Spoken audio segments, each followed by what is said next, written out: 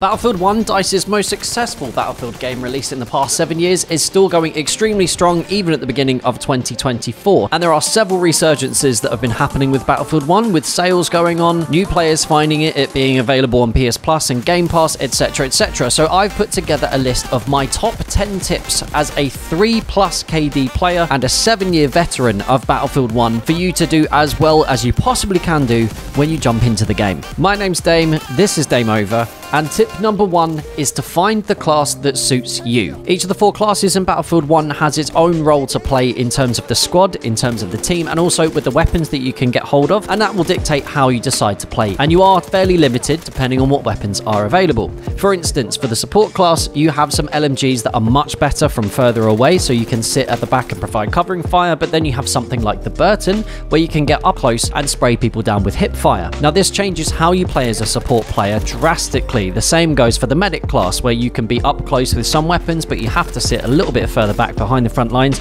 with some of the others. So test it out. Find out which combination of weapons and gadgets in each class works the very best for you. For me personally, I prefer something like the RSC in the medic class or the Fedorov Optical. The medic class is the strongest class in Battlefield 1 because you can chuck down self-heals constantly if you need to. Whenever I disengage from a gunfight, I've made it a habit of making sure I chuck down a healing pouch to run over. This means that I'm in the thick of it when I heal myself, heal my allies, and also revive people. And that's just one way to play as a medic. You personally might prefer a different style of play if you want to be more of the run and gun player as the assault, you want to lay down suppressing fire as a support, or you like to shoot heads from miles away as a sniper. The best way to find out which class suits you is to play as all of them. Challenge yourself. See if you can push the boundaries of what's expected of you with each class. You'd be surprised, especially with the scout class, just how aggressive you can be. Which brings us on to tip number 2. Try out all the guns. Now you'll be surprised about how many guns actually get completely slept on in Battlefield 1. I mentioned aggressive sniping just a minute ago, and you can take something like the Ross Mark III, the SMLE Carbine, the Arasaka, as all very good examples of being able to play aggressively as a scout, and that difference in style of play applies to all of the classes. The weapons you choose within each class will dictate how aggressive or how passive you need to be within the game to be successful. Shotguns and SMGs play very, very differently. The same thing with the single shot rifles and automatic rifles in the medic class, and there's a big difference between the faster firing and slower firing LMGs. But the thing is, in Battlefield 1, and what's so good about the weapon design and the weapon balancing, is that not one weapon works for everybody. It goes a lot on feel. Now for me, the Fedorov Optical is out and out one of my favorite weapons, the same with the RSC like I mentioned before, but with the scout class, I much prefer to be aggressive with the SMLE Carbine, with the Ross rifle, and with the assault class, for instance, I much prefer to go with the Ribeye Rolls. Ribeye Relay.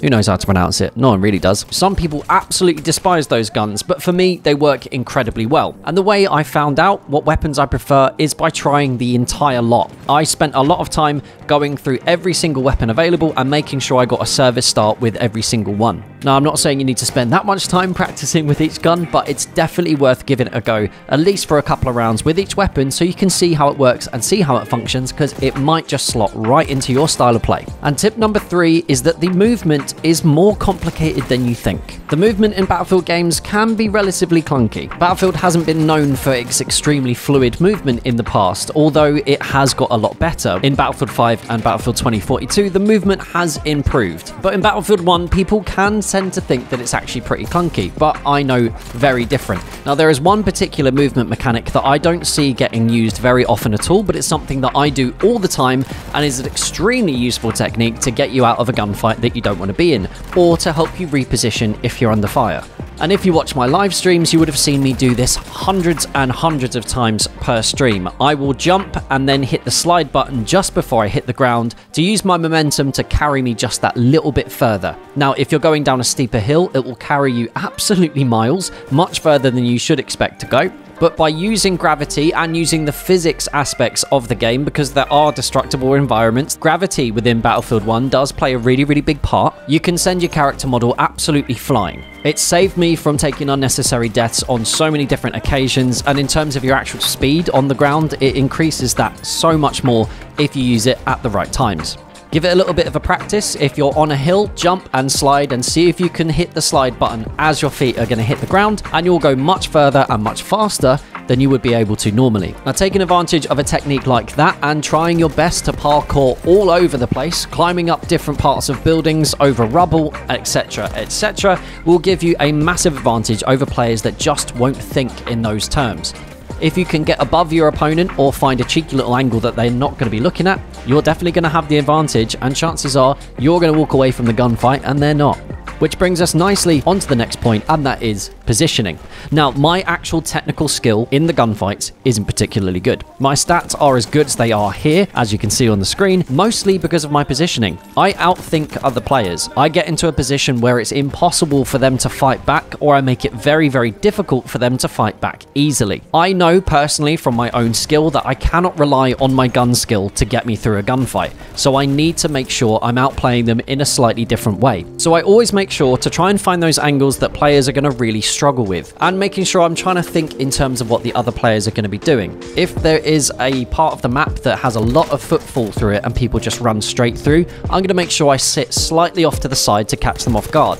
Even buying enough time to get yourself 1 or 2 shots off before they can fire back can make a huge difference to the chances of you surviving that gunfight. And trying to third party a gunfight happens so very often and can result in lots of success, especially in game types where you need to push forward quite a lot, like front lines, which has been available on Battlefield 1 for quite some time now. I'm hoping it doesn't disappear because it is actually my favorite game type. But taking advantage of an enemy being in a fight with one of your team, so they're not looking at you, will obviously give you a big advantage, especially if they've already been damaged by your team's fire. The way to approach it is to think, what would be the most annoying place to be shot from by the enemy team in this particular moment? So flip the script. Imagine you're that player, and imagine what part of the map that the enemy team could be placed in that's going to infuriate you so much because you didn't think they were going to be there. That is the position you need to take as often as you can. And the thing is, with positioning, you need to know where the enemy are so you can be proactive in your decisions and where to position yourself. So here is another bonus tip that I'm going to chuck in here. Spot everything. Spam that spot button as often as possible. Not only is it going to reveal very important information to you personally, but it also puts them on the minimap for your entire team. So you're increasing the odds of one of your teammates giving you some backup because you fed them information by just spamming the spot button. I've had to replace, over the past 7 years, 4 different controllers because the right bumper, aka the spot button for the Xbox, has completely been ruined. I press it constantly, and honestly, it's one of the big keys to the success I've got in Battlefield 1. Tip number 5 is to use your gadgets correctly. I see loads of players completely wasting their gadgets, and even 7 years into the life cycle of Battlefield 1, still see veteran players not using their flares correctly with the scout class. Make sure, just like with the guns, you practice with each of those gadgets and you work out where they work best and how they support your team. With the flares, you just need to fire them at the spot that you want to be lit up on the minimap. Saving your anti-tank grenades to actually fight tanks is a big bonus and can definitely benefit your team. And for the love of God, if I see another support player that isn't carrying ammo... But anyway, the point is, use the gadgets, practice with each of them, find which ones work best for you, but also think about your squad and your team. The absolute must-haves for me for each class are: with the assault, you have to carry dynamite. With the medics, you have to carry a syringe. Support, you have to carry ammo. And with the scout class, you absolutely need to have those spotting flares. Otherwise, you have completely nullified most of the players in your squad because you cannot utilize your gadgets or help the team very effectively. Number 6 is a general gameplay point, and this one's pretty simple. You do not always have to go for the kill. While it is tempting after you've damaged a player to chase them down and finish that kill off, even if you do have to leave your really good position of cover where you can't get shot from anywhere else, I would urge you to not chase that kill down if you're under fire. You don't always have to get the kill. Someone else on your team might sweep it up. You might get an assist counts as kill. It's way better to stay alive and stay active in an objective area than dying because you were too impatient and just left your point of cover and left your power position. It's a very important point here with this one, guys. Dead players cannot capture flags. Which brings us very nicely on to tip number 7, PTFO, play the objective. Battlefield 1, like all Battlefield games, is an objective-based game. If all you're doing is looking to try and rack up as many kills as possible, unless you're playing team deathmatch, then you are not going to have a good time. Now, this isn't to say that players can't play however they want. If you want to sit at the back of the map with a sniper and try and pick off a few people from 500 meters away, that is totally up to you. The issue with that playstyle, however, is you are missing out on so much of the action and so much opportunity and potential for you to 1. Affect the game, 2. Help your team, and 3. Have some more fun personally by racking up some more kills. Now, the same thing goes for people that like to run and gun. If what you're doing is chasing people down out of their spawn instead of sitting around an objective, you're going to miss out on all of that concentration of the enemy team that are pushing the objective, because luckily in Battlefield 1 most players do like to play the objective. So even if you are a new player and you're not terribly confident with Battlefield 1, the objective areas are the busiest parts of the map. You're only going to learn by practicing, so get yourself stuck in, get involved and help out your team.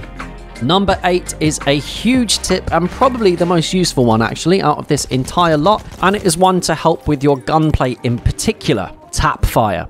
Tap firing or burst firing with any weapon that you're using, if it's applicable, is absolutely the best way to go to stay as accurate as possible. Spamming the weapon to fire at its fastest fire rate continuously will only lead to you being inaccurate and will, chances are, end up with you dying a hell of a lot more than you need to. Learning how to do this properly with the assault, medic and support classes will absolutely change the game for you. You can compete at much longer ranges with much more efficiency than you would be able to if you just held down the trigger.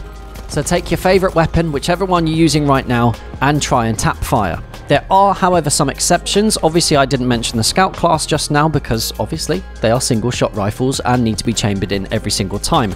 The support class, however, with the LMGs, in particular those ones that have larger magazines, LMGs get more accurate over time. So actually holding down the trigger for LMGs can be very beneficial. Although burst firing with the Burton, the Parabellum, and the IMG 08/18 can be very beneficial, especially at those longer ranges as well. Number 9 is another general gameplay tip, and that is about knowing the maps and knowing the power positions. This again all comes with experience, but like most players in Battlefield 1, we are 7 years in now, most players will know the maps inside out without any question. But not every player decides to use those power positions and use the map knowledge to their advantage. A power position is a part of the map that gives you an inherent advantage over the enemy team. So if there is an indestructible room that you can sit in and lay down fire over an objective, that is a power position. If there is a particular piece of cover that you can sit behind, which grants you a head glitch, then again, that's another power position. So do your research. If you do happen to watch any Battlefield 1 creators, have a look at where they position themselves. When you get killed by an enemy from a place that you weren't quite expecting,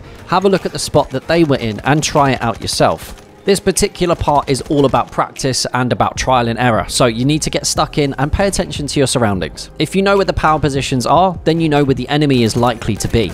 And this is only going to help you win more games and at the same time keep your KD much higher. And finally, tip number 10 with Gravitas, the most important tip I will ever give anyone that plays on Battlefield 1. The thing that drives players absolutely insane and makes me want to punch my own balls into a pulp.